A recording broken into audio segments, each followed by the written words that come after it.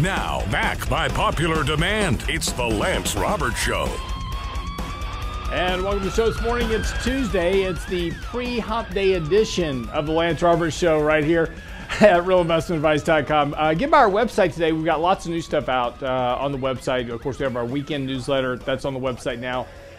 Yesterday, we talked about, in our blog post, about the value of cash due to the issue of valuations where we are currently. And I followed that up a bit today with our Technically Speaking post, which is talking about the risk to earnings because of this re-engagement into tariff and trade war. Now, we spent a lot of time yesterday talking about the impacts of trade and tariffs and what that ultimately is going to mean as we continue this fight.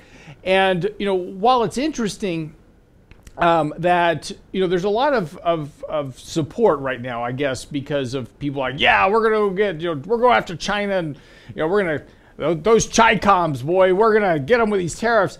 The one thing you got to remember is that China has a very, very long-term game at hand, and we have a very short-term time horizon here in the U.S., particularly for the current president. He's got 1 year at least to the next election, 4 years after that. So at most, he's going to be in office for about the next, 5.5 years. China is going to be around for a very long time. They have an economic outlook of 50 years or more. So the issue for them is how long can they withstand tariffs relative to the U.S. And so I'm actually watching this very interesting show on Netflix called The Vikings, and it's an interesting show about this development. And part of the victory of laying siege to a castle is simply just to exhaust the resources of the individuals behind the walls, right? So it's a fight of attrition. And that's very much what we're talking about here, is that we've got two economies that are now laying in this kind of trade war with each other. Both are behind their own economic walls, so to speak. It now becomes a war of attrition between the two countries. Who can last the longest? Now, the issue is that while we may win the war, ultimately, and that's going to be the question, is whether we can win the war, we could lose a very significant battle here in the short term in the U.S. because of the impact to economic growth. That impact to economic growth has far wide-ranging effects for individuals and investors as well as families, because as economic growth weakens, which it will, you're going to start to see a pickup in job losses. You're going to start to see other issues. And then more importantly, the bigger risk is the risk to earnings. Already, so in June of 2018, I wrote an article, and this is on our website today. So if you want to actually see the graphs, I've laid out all three of them. What we originally posted in 2018, what we posted at the end of last year, and then I've updated it as of yesterday. But looking at where earnings were or expected to be in June of 2018, we then applied an 11% reduction in earnings estimates due to the impact of tariffs. Since that time, earnings were down through the end of last year, 11%, exactly where they should be. Of course, that was with a 10% tariff. Now we're talking about adding a 25% tariff and retaliatory tariffs as well. So you're looking at lower earnings from there. So we've made some estimates as to what earnings will look like through the end of 2020. The good news is that they're still going to potentially grow a little bit. The problem is that ultimately that we've got prices that have been elevated on the back of this expectation of a trade war solution. And so prices have run up and earnings are still declining. And that makes valuations a real risk here. So, as you start to look forward over the course of the next few months, particularly as we move into summer, there's going to be a readjustment potentially in the markets for the expectation of lower earnings because of tariffs. Now, we've got retailers coming out in the next couple of days. They're going to start talking about how they're going to be dealing with tariffs, because remember, tariffs aren't something that governments pay. Tariffs are something that individuals and consumers pay.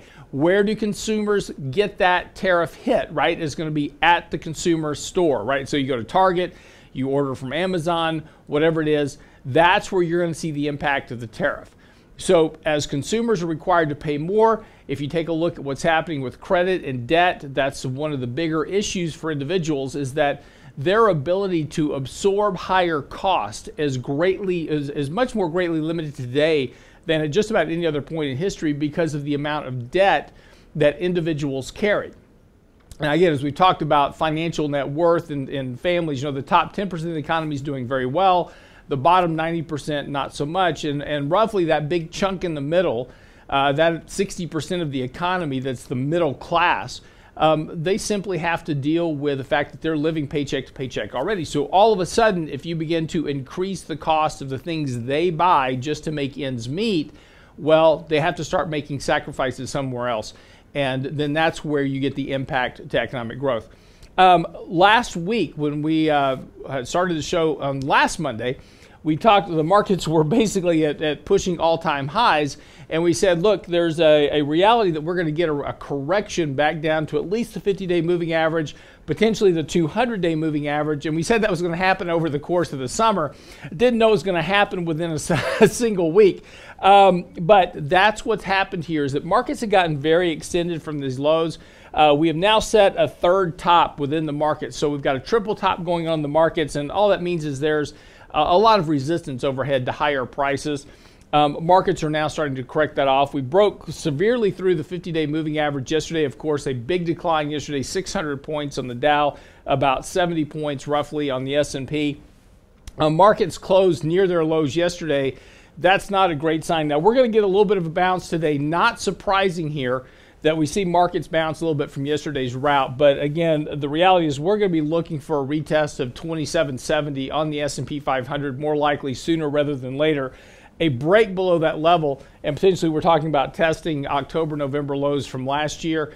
Below that, you're going to be back to December lows pretty quick. So again, there's a lot of risk to the downside as people start to absorb and to reassess valuations and what they're paying for earnings in light of this additional tariff issue that's coming around. So pay attention to that. We'll be back after the break. Be sure to get by the website, realinvestmentadvice.com. Our Technically Speaking post, The Drums of Trade War, Part 2, is on the website now. So simply download that and you'll get up to date with everything we're talking about. Don't go away. Be right back. More of the Lance Roberts Show coming up right after this.